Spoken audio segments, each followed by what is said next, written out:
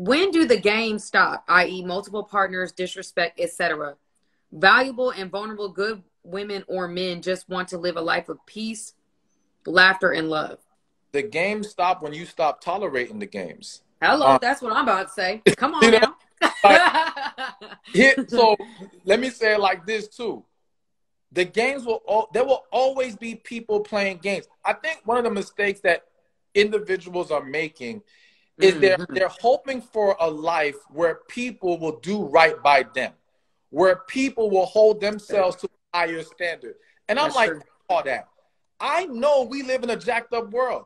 I know that there's grimy, shady people everywhere. Yeah. I don't expect anything from anyone. I Hello. simply navigate life how God wants me to navigate it, and I deal with things when they show themselves. And if you show me that you're playing games, I will remove your ass from my life. End of story.